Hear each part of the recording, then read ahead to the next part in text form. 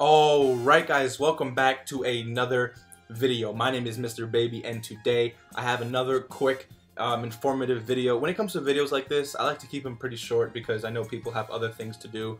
I'm not here to waste anyone's time, but there are some things that happen in Dokkan that sometimes fly right under our radar, right? And so when I notice these things, I want to make sure that everyone is up to date with what's going on. So along with the cooler celebration, right?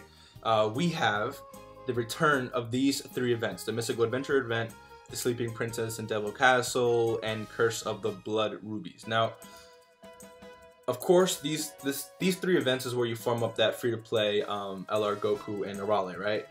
But each event, each one of these has a item, like a treasure. I almost forgot the name of it.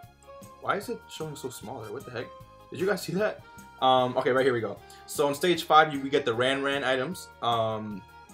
In stage, let's see right here. In stage 3 of this one, we get the rubies, not the rubies, the crystals, whatever they're called. What are they called here? Sleeping Princess, crystals, whatever.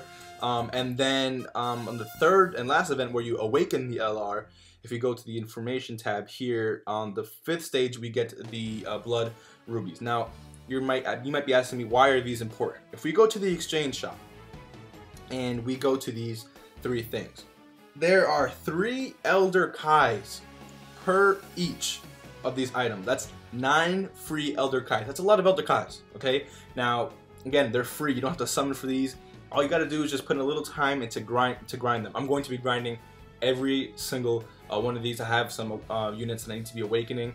So hopefully, this video was pretty informative. If you guys have some units that you need to awaken, or not awaken, but to grind SA, that you can't grind free to play, here you guys go. 9 free elder KAIS for you guys to grind up right away.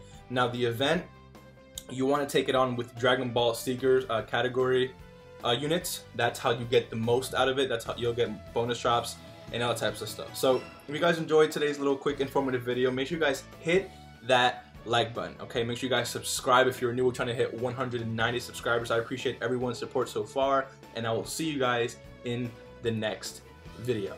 Peace.